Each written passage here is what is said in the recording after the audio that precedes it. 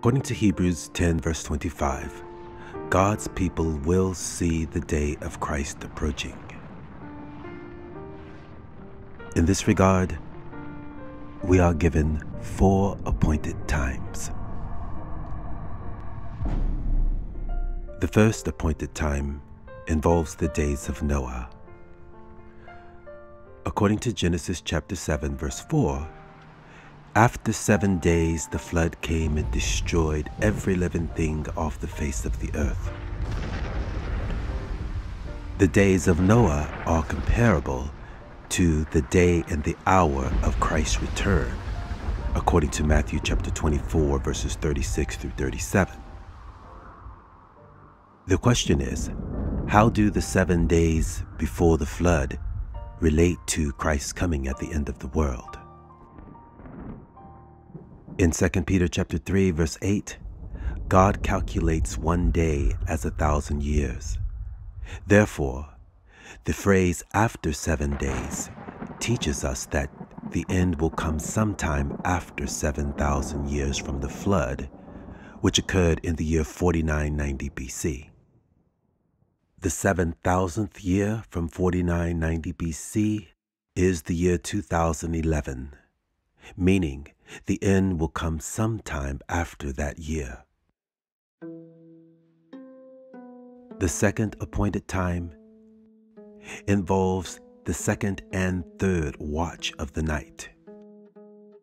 In verses 37 through 38 we read, "Blessed are those servants whom the Lord, when he cometh, shall find watching.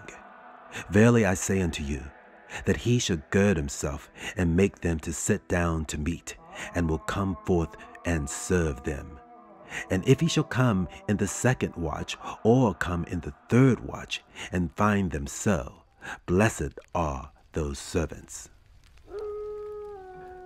When exactly are the second and third watches of the night?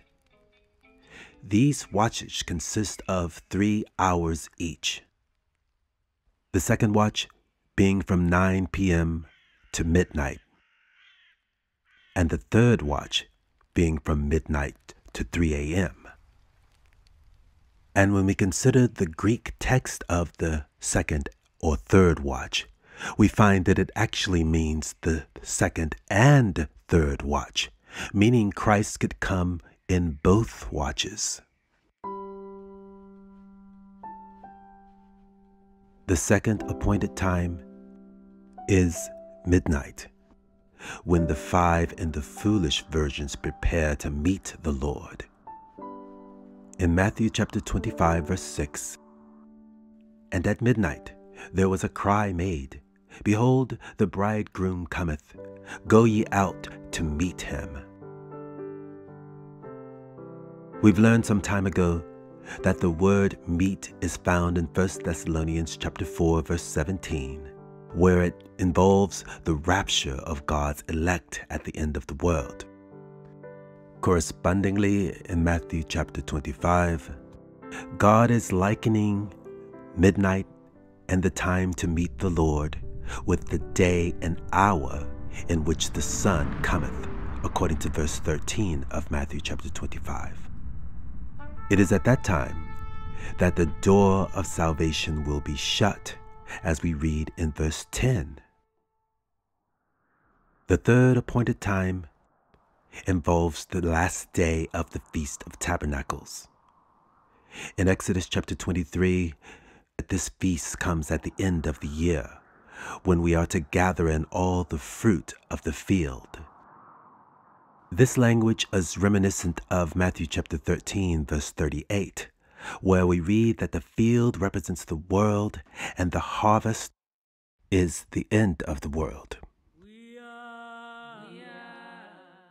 But in the meantime, in John chapter 7, Jesus used the last day of the Feast of Tabernacle to teach his doctrine right up to the very end. But sadly, in Zechariah chapter 14, we read that the family of Egypt, that is, the unsaved in the church, will not keep the Feast of Tabernacles. As a result, they will not receive the rain, that is, the doctrine of God, which is required to produce the first fruits of salvation.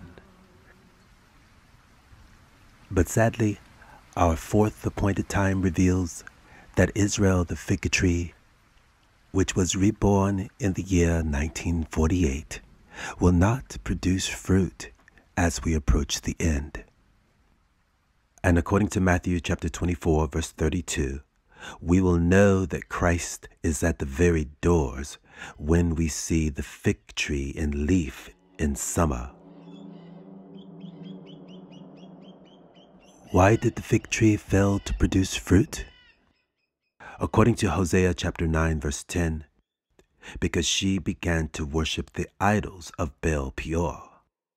And these idols illustrate man's attempt to become saved by his own works. Consequently, Jeremiah chapter 8, verse 19 through 20, warns that she would not be saved in summer because she began to worship graven images. And so, the word summer takes us back to Matthew chapter 24, where we read that the fig tree would not produce fruit in summer. Curiously, in Psalm chapter 90, God warns that those who do not produce fruit will be cut down and withered after 70 or 80 years. Could it be that the 70 or 80 years began in the year 1948 and will end in the year 2028?